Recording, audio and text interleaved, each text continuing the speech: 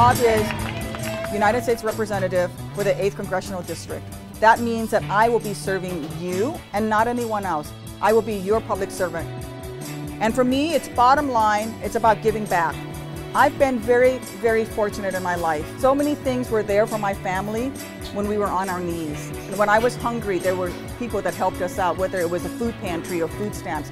When, I needed a good education, I had a good public school.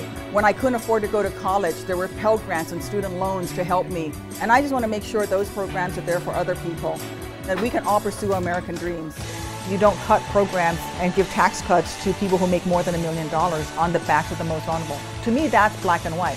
But everything else, let's work together. Every day I remember that field in Iraq when I was wounded. When I started off that morning, I was the highest ranking person on that crew. And at the end of the day, I was bleeding to death and I couldn't take care of myself.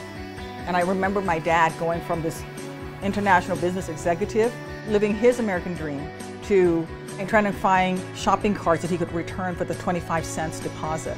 You never know when you're going to end up on your knees. And you got to make sure that you take care of each other. And I will work with anyone who wants to get this country moving again.